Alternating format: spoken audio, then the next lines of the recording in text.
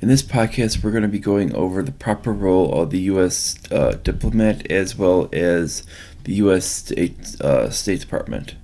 Now, before we get to that, I'm going to ask people to consider donating to my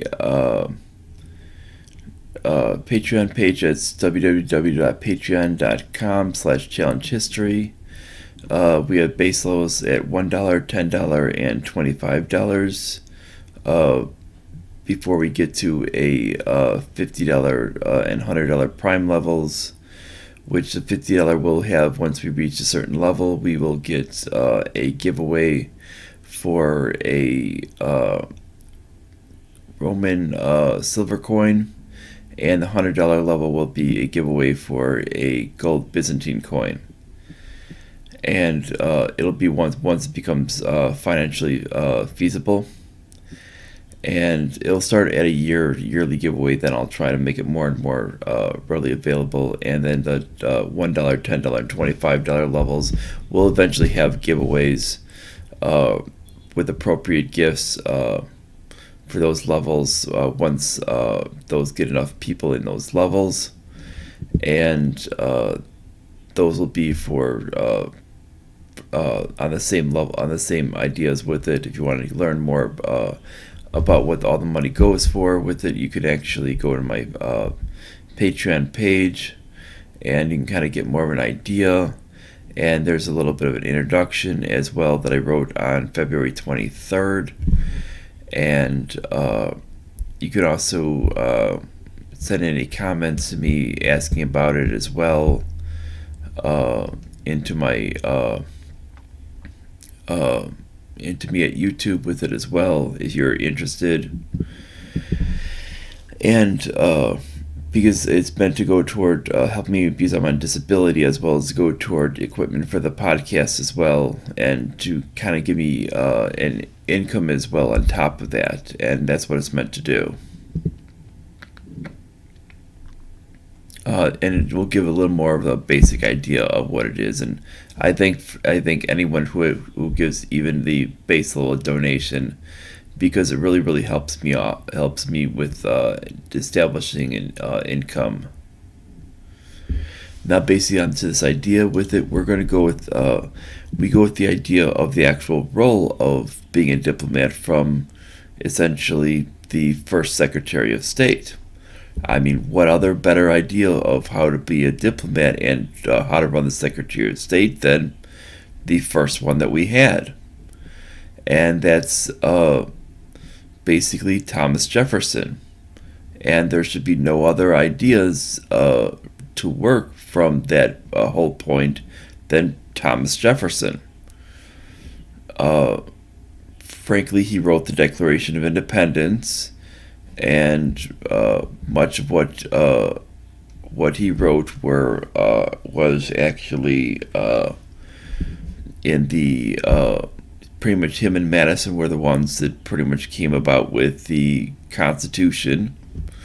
And it should be no doubt that he should be the one that we follow for actually going with the system for how to be a diplomat and how to run the State Department.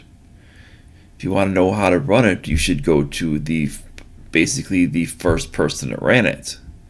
You shouldn't go to other people that have run it since then. Go to the first person. It's basically it's very simple. That's how to actually do it.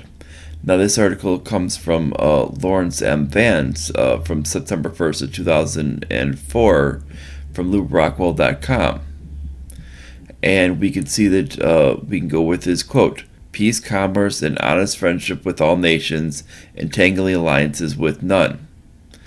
Now, what we're seeing with it is just within the last month, we see our Secretary of State, Mike Pompeo, try to influence the Israeli elections and try to declare an unelected president in Venezuela as their actual president. This is essentially you're not following anything close to the actual original intent. Now, when we start to go to the idea of what is actually meant for some of these ideas, we can actually go to a segment from today's Ron Paul Liberty Report. And this is from, they actually put this segment up on Twitter 49 minutes ago. Iraq 2019 American president is shunned, Iranian president welcomed.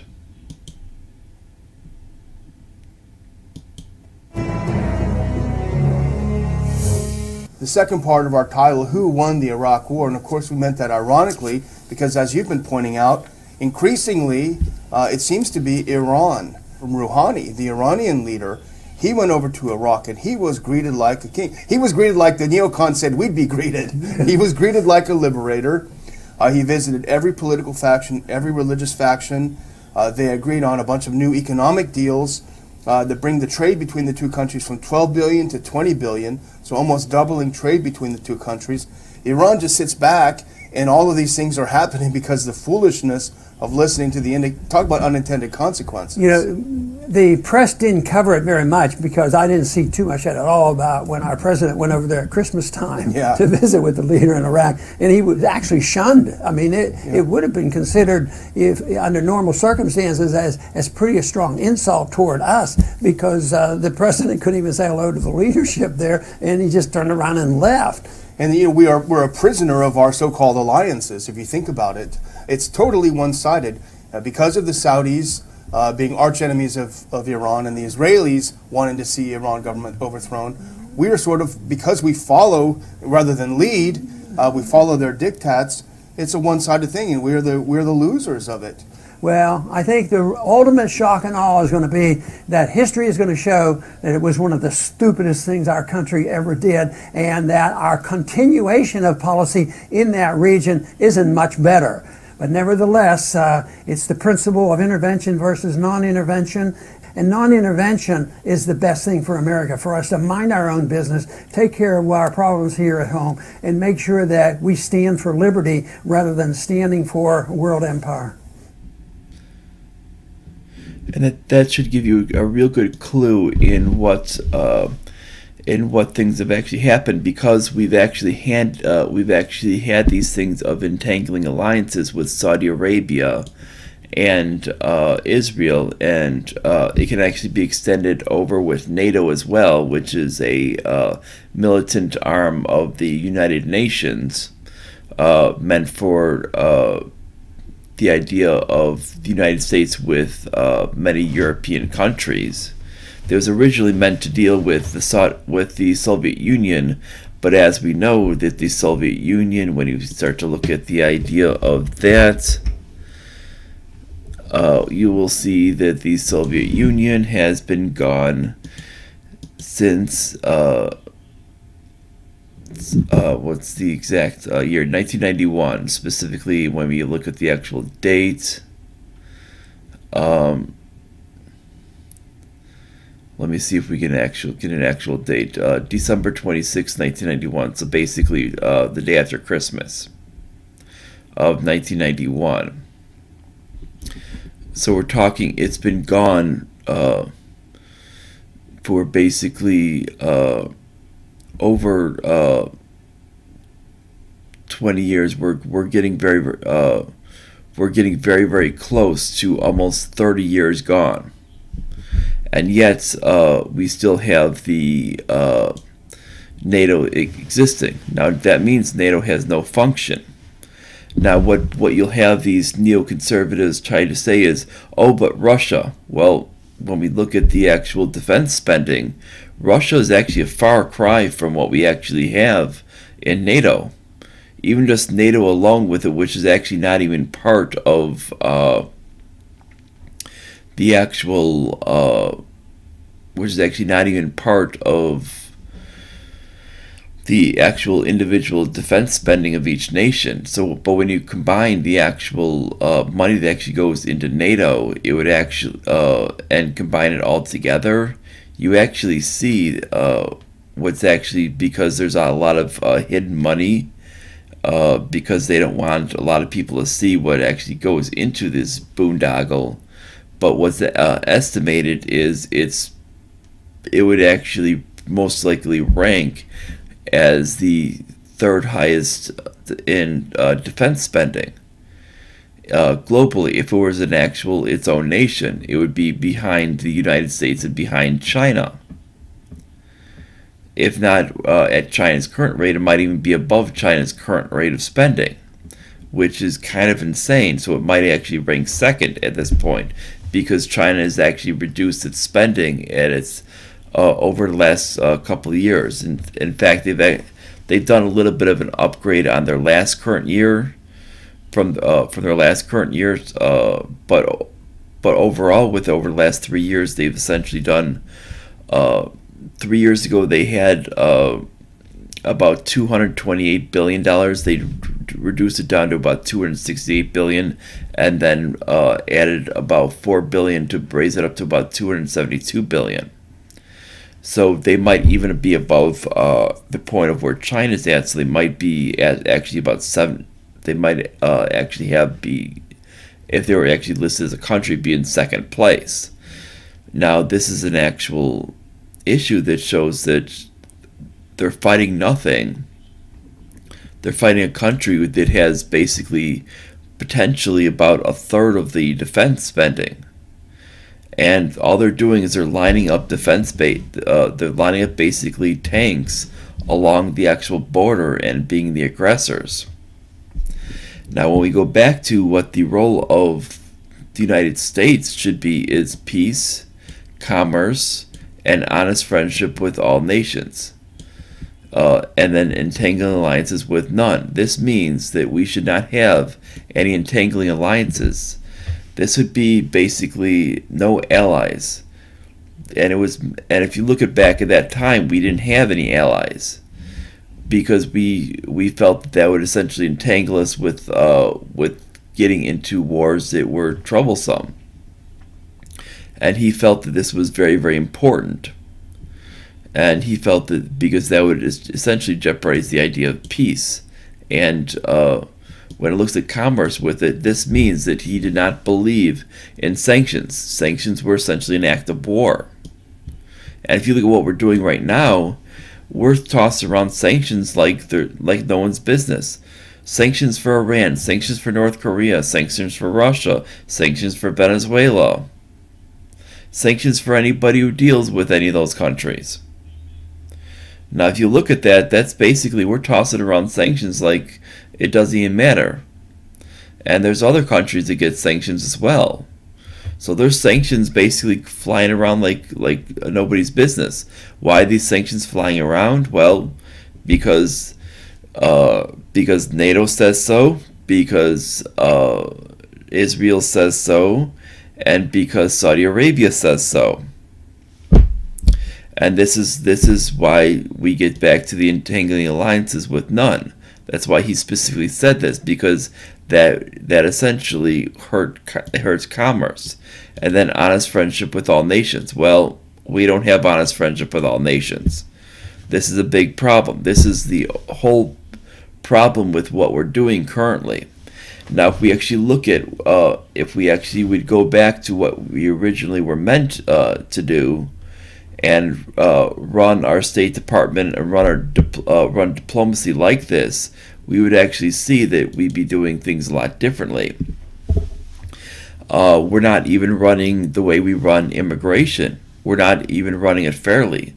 They're basically, we treat certain nations differently. We say, oh, but this nation has too many fiancé visas. Well, maybe it's just because of the way the market works.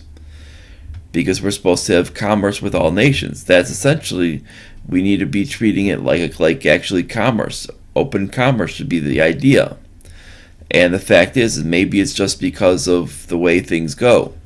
Maybe we should, maybe the reason is with it is because the females and males in our nation are just not as appealing to other nations as the females and males in other nations for the people in our nation. And certain nations are going to have more appeal than other nations, because of certain physical appearances and certain social norms that they have there that they do not have here. And it's just based on how people are raised in certain areas of the country, or certain areas of the world, I should say. And this is something that goes down to this idea of friendship with all nations. Now, when you start blocking this and you start doing it from that aspect, you're basically creating problems. And you should not be basically stating that, oh, this person's too young to come and visit the nation. Well, why? Oh, because they're female, and a lot of people from their country marry other males from this country. Well, that's sexist. And the problem is in many nations we've been doing this, and we've been having a sexist foreign policy. If you look at with the Philippines, we've been having a sexist foreign policy with them for many decades, and this has been validated. And when you actually look at the numbers, does it actually validate having a policy? Does the policy actually make sense with us currently having public aid? And you would, when we start to actually validate the numbers, you'd actually say no, because when they rank fourth highest in when Filipinos, when they come here as immigrants, rank fourth highest in earned income, you would actually have to say no. It does not make any legitimate sense, because it shows they would not be taking income. Their actual number in poverty is much lower than any other than races. East Asians themselves are much lower in poverty to begin with when they enter when they're coming in the country. And most of these people in poverty are not in poverty for that long, because they're making do with their situation. Most often those are only for a brief period of time, when they're actually starting out of those situations because they refuse aid and they're working their way up. That's often what ends up happening. And they're not actually looking at the legitimacy of what's going on. And this means that basically their actual numbers are based on pretty much that they're trying to keep these people out. And what you need to do is, this goes back to you need honest friendship with all nations. This refers to an immigration policy as well. And I think you need to go to basically is treating people, treating countries equally, and understanding if you're going to have a immigration policy that's going to be based on the risk of them taking public aid, if that's going to be one of your concerns, because that's why you actually have people sponsoring them based off of income, then you need to understand that it's going to be you need to base it off of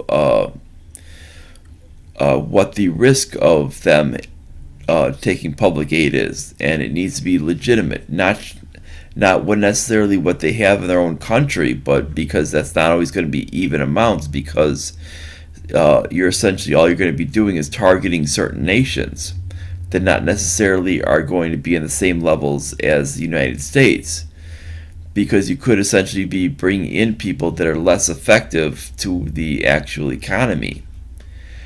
And it could be you could be bringing people that are going to be earning much less, even on visitors visas of people that might want to actually come and stay later on. Now, this is something that needs to be understood, and that's part of this idea of becoming a diplomat and being running the State Department. That's a big portion of it. You need to you're interacting with other nations, and exchange of people back and forth is a big part of it. You're going to have to understand that there needs to be some type of format of reciprocation, and that is a big thing that needs to be understood. And this is something that when we look at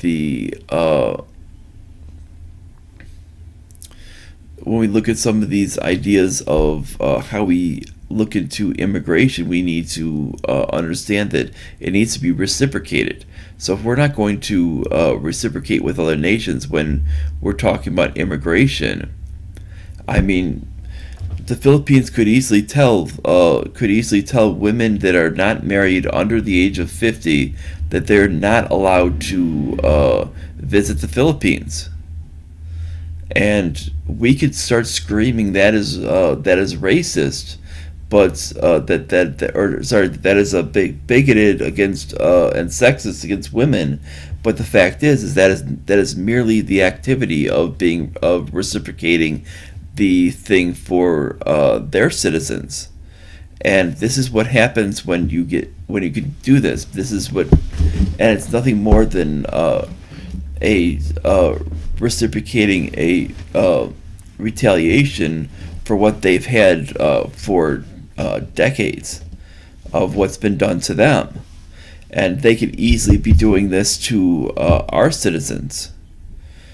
And when there's many people that like to go out to the Philippines for their beaches and such, I mean, you will find many female that are in their 20s like to go out to the Philippines to go visit their beaches and such. You'll find a lot of videos on YouTube for it, and then you'll see that you could eventually see that where they end up shutting it down because of that.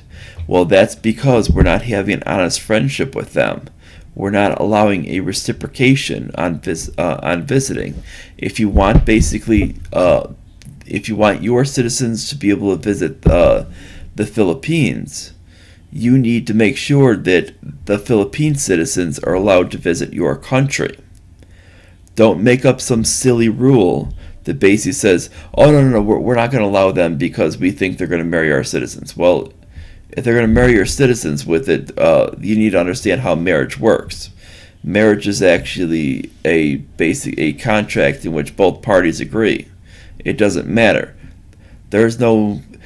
Trust me, there's no people that have magic that can make people say yes. That doesn't exist.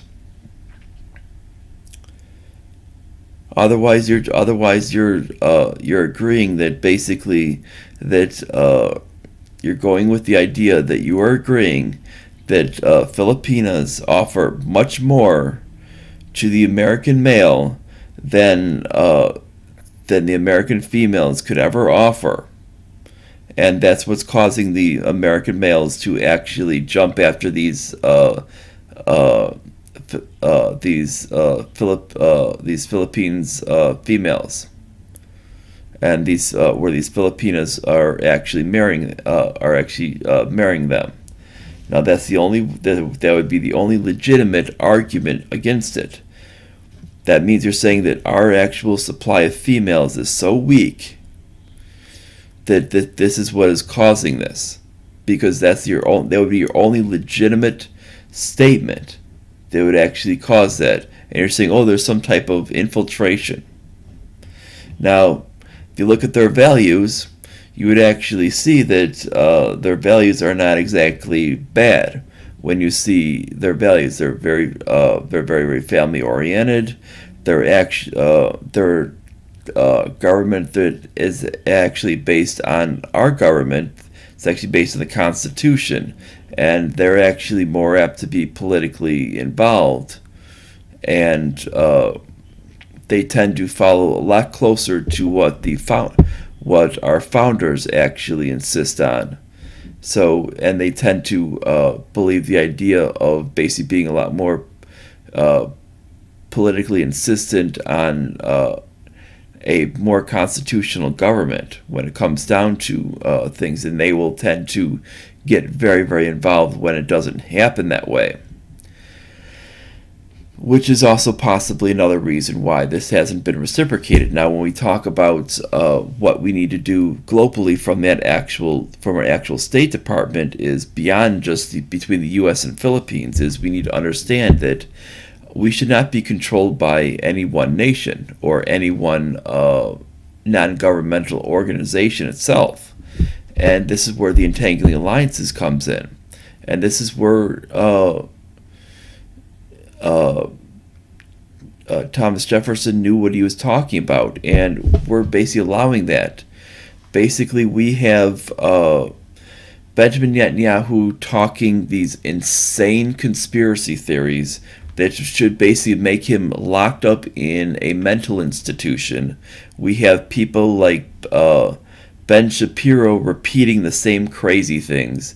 We have neoconservatives, more neoconservatives, like Bill Kristol,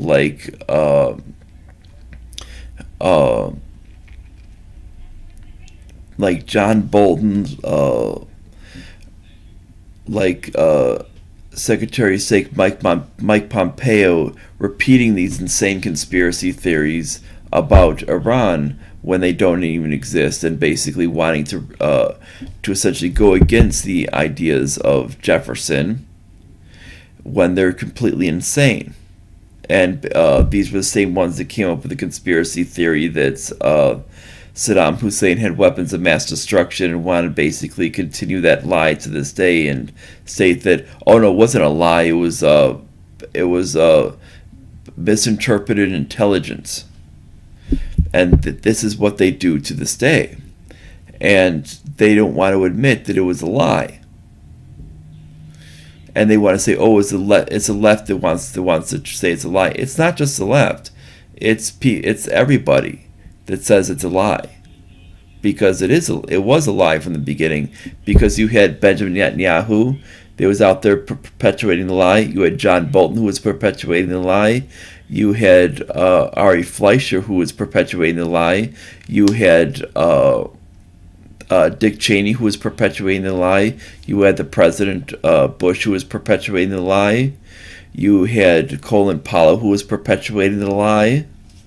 It was going everywhere. These were the people that were. You had John McCain was perpetuating the lie. These were all the people that they knew it was fake. They knew it was as fake as can be. And they knew it was a big bunch of hogwash. And they knew it was basically that all the intelligence said that basically all the legitimate intelligence said that there was nothing there. And there were no weapons of mass destruction. And that obviously he posed no threat to the United States, and there was no link to 9/11 whatsoever. But they wanted to make this lie up. Now, if you look at if they would have actually followed what Jefferson was doing with it, they would have realized that we would look past any type of thing that he was doing with his people, and we would have actually looked to peace, commerce, and honest friendship with all nations. And we would never have intervened. We would have basically relied on their own people. Now we have a situation where we basically look like fools, and the ones who actually look like the ones who actually want peace in the region is Iran. Iran's the one perpetuating peace in the region. You have Saudi Arabia and Israel who want to perpetuate war. As usual, these were the ones that have been perpetuating war. Israel's the one that actually perpetuated the lies of Iraq basically having weapons of mass destruction, and Saudi Arabia is the one that basically was responsible for 9/11. And that's what we have. Now, if you look at it, this is why we should not even be allied with these, and this is why it says entangling alliances with none. Where you have entangling alliances with the one government who has who's linked with the people who are basically the ones who funded the ones who attacked us, and you have the other ones who are basically the ones who basically one of the many groups who told us this lie about Iraq, which basically destroyed the Middle East. And they continue these lies. And they do this because they want to restructure the Middle East, and those people are actually allied with the ones who attacked us on 9/11. So we can either A, be allied with the people who are actually attacked us on 9/11, plus the people who actually themselves are allied with the people who attacked us on 9/11. Or, in the other hand, we can actually look to have no entangling alliances and actually look for peace, commerce, honest friendship with all nations, and have no entangling alliances. As Thomas Jefferson, the first Secretary of State, and the one who actually should be setting the actual ground rules for how you should be running it. This is basically how we actually should be doing this. I mean, this is the actual standard. It doesn't take a genius to figure this out. I mean, how stupid do these people have to be? You look what Hillary Clinton did as Secretary of State. You look what Colin Powell did as Secretary of State. You look what Mike Pompeo is trying to do as Secretary of State. You look what all of them have done as Secretary of State, and then you look what our actual history of Thomas Jefferson was. I think you can actually say that these other morons are going to be remembered as people who were starting wars. When you go with like John Kerry, you go with Hillary Clinton, you go with Mike Pompeo, you go with other ones like Colin Powell. Those are the bottom of the barrel. These are people who are basically should be in jail. And then you go with Thomas Jefferson, who actually is one of the greats in history.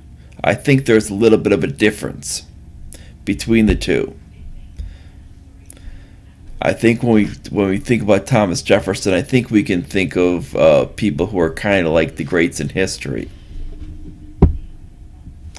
And if we actually followed what he was talking about, we wouldn't be in this actual issue.